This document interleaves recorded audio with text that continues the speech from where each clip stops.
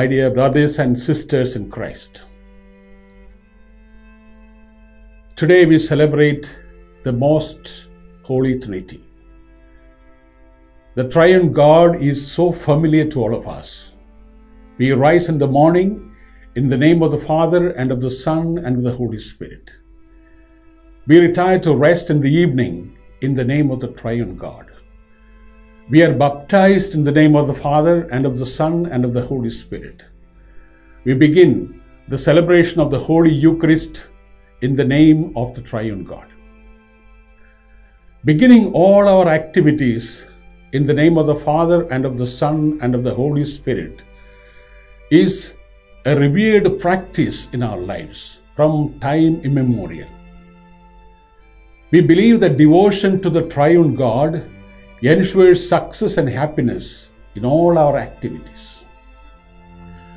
The Gospel today tells us that before His ascension, Jesus commanded His disciples to go and to preach to all nations and baptize the people in the name of the Father and of the Son and of the Holy Spirit. Jesus did not try to explain the concept of the Trinity, nor did He give a discourse on the Triune God during His public life. Perhaps Jesus wanted His disciples to experience the persons of the Trinity through their relationship with Him. From the very beginning, the teachers in the Catholic Church spoke with great familiarity about the one God in three persons. But it took almost 400 years of hard intellectual struggle for the Church to be able to set in clear language the theological truth about the Trinity. What is really the Most Holy Trinity that we celebrate today? The Catechism classes, we are taught that there is one God, and in this one God there are three persons. All these three persons, though distinct from each other, are equally good, wise, and powerful. Yet not three, but only one God. To describe and explain the Trinity fully is an impossible task because it cannot be fully experienced by the human mind unless revealed by God Himself. There was a bishop in Northern Africa, named Augustine.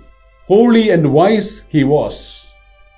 He wanted to understand how the three persons of the Trinity can be one reality and yet distinct.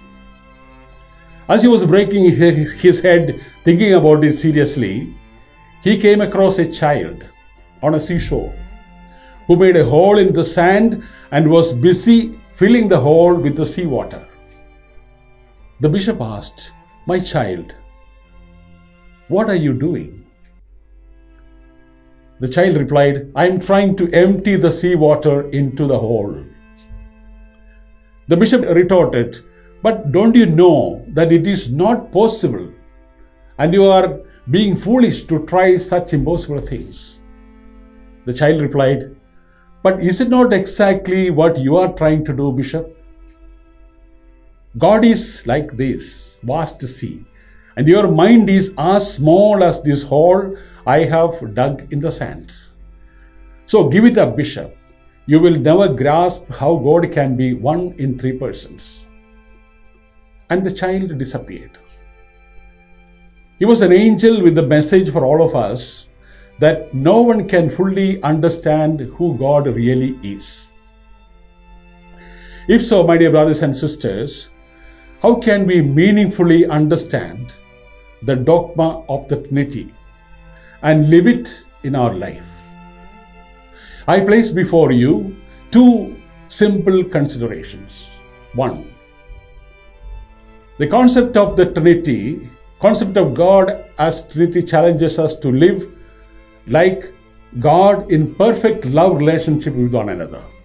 Each one of us is a unique being with different abilities and talents. Some of us are men, some are women. We are rich and poor.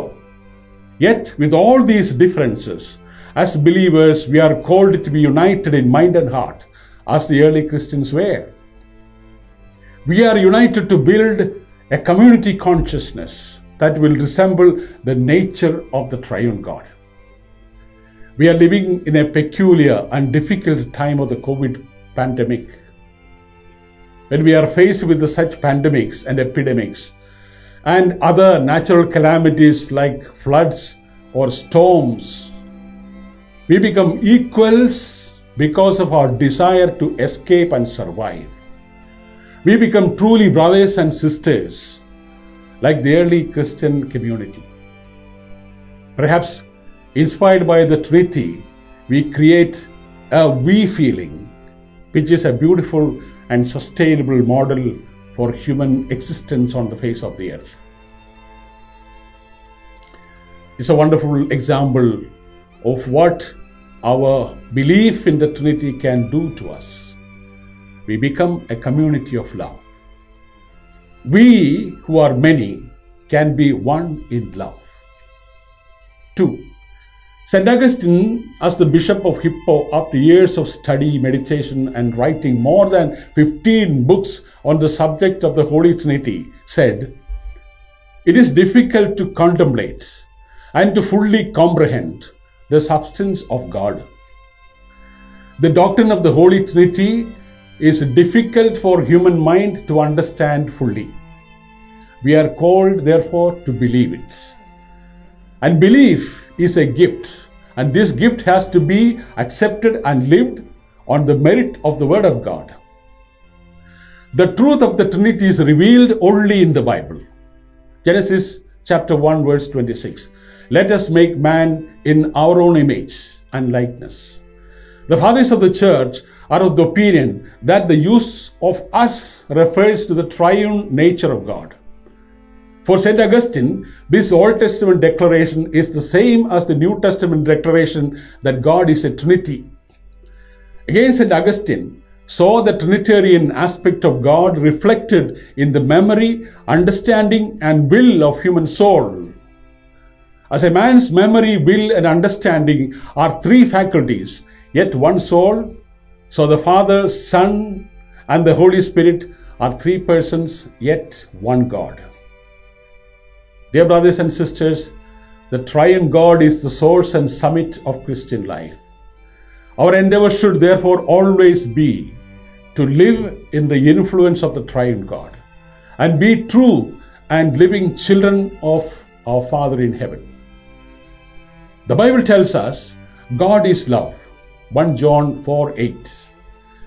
As Trinity, the Father, Son, and the Holy Spirit love one another completely and entirely. Love is truly the God's essence, God's inner life, the inner dynamism of the Triune God. God loves us and He wants us to know Him. God created us out of love and we are created for love. Faith in the Trinity is not merely a doctrine, but a dogma that shows us how God is and who we are as creatures made in His image. Today, my dear brothers and sisters, as we celebrate the Most Holy Trinity, let's pray for a deeper understanding of the mystery of the Trinity, of the Triune God. May God bless you. Have a wonderful Sunday. For further updates, subscribe to our channel and please click on the bell icon. Thanks for watching.